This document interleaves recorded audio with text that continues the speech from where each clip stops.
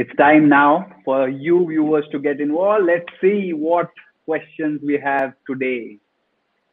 Rajin Prasad asks, Arundhati Reddy, who's currently in Indian team, is sitting on the sidelines without getting even a single match. So it would be nice if we take back an overseas seamer and give her a chance. It's a seam related question to hashtag Team Pacer user. Ananya, you'd like to answer that?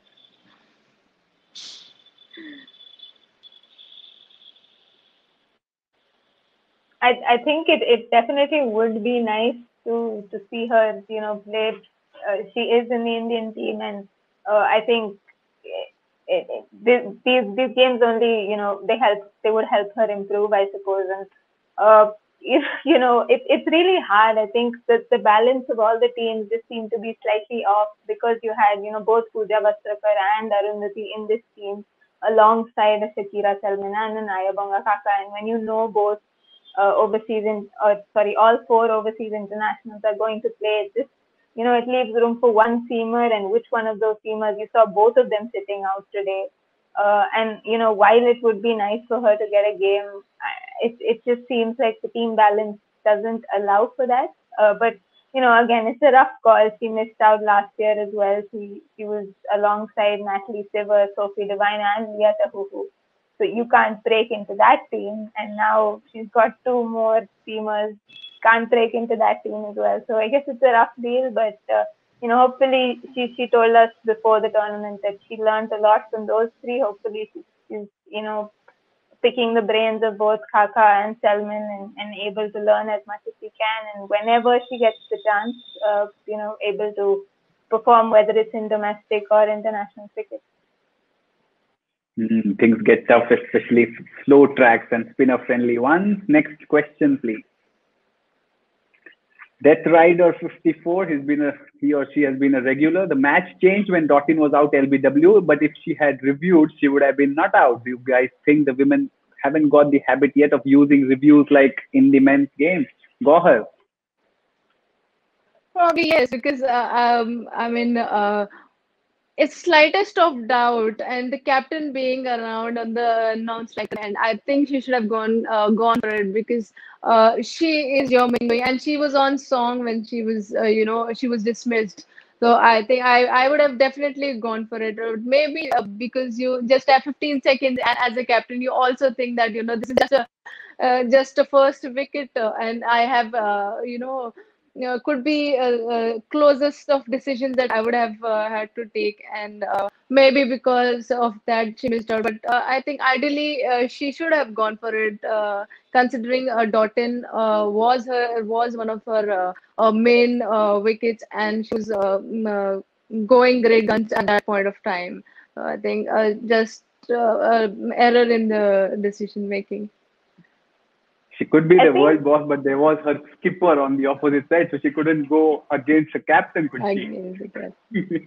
She would have definitely gone if she didn't have the skipper on the other side.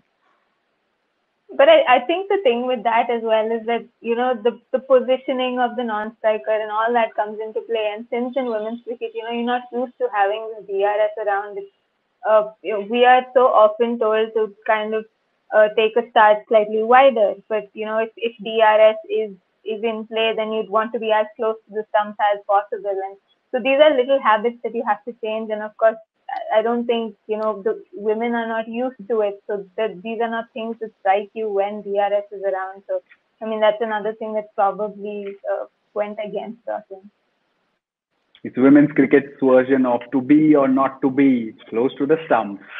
Here's the next one. Benita Bela 03 asks, experts, do you think schedule is the main factor? Velocity is out of the game. They played match within 24 hours. We talked about this at a stretch, didn't we? And your head went down immediately. Which of you would like to answer this?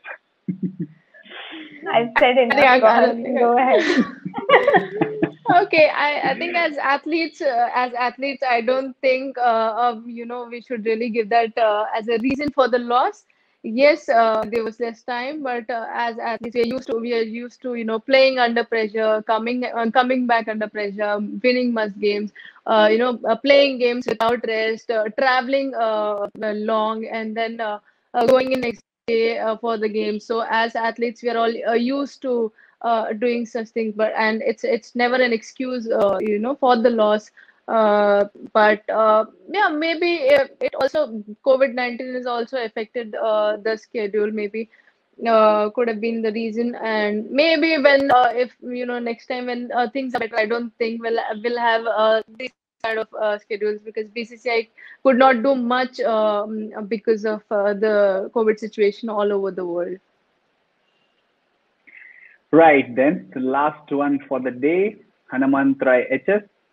This user has also been a regular.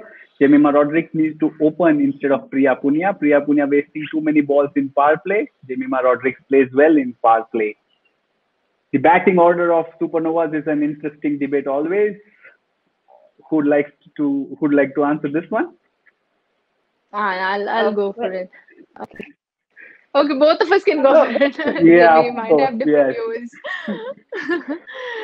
I mean, that's actually a good idea. If Haman can think about it, then she can get in Arundhati Reddy as a bowling all rounder. She's getting another medium pacer who can chip in and try those off cutters on this kind of wicket. And she's a handy batter, as I said earlier. She's proven that she can clear the boundary in challenges and India A games that she's played.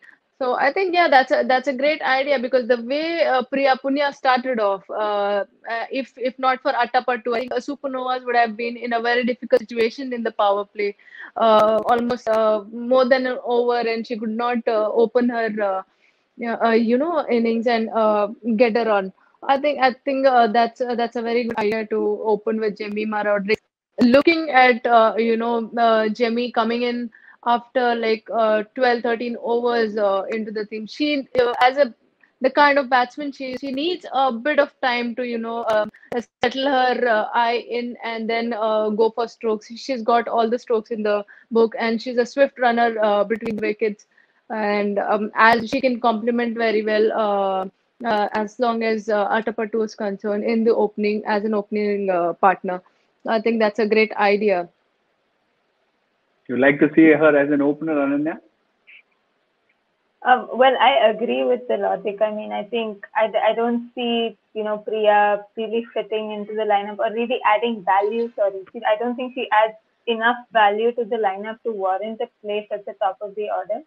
And, I think it would be nice to see Jamima opening. She opens in the domestic circuit. Until Shefali came, she would often walk in the second or third over in the T20Is as well. So I think it's an option, but I think you also have Tanya Bhatia, who opened in the T20 World Cup for India. So that's another option, and then it allows you to fit either a Pooja Vastakar or an Arundhati in the lineup.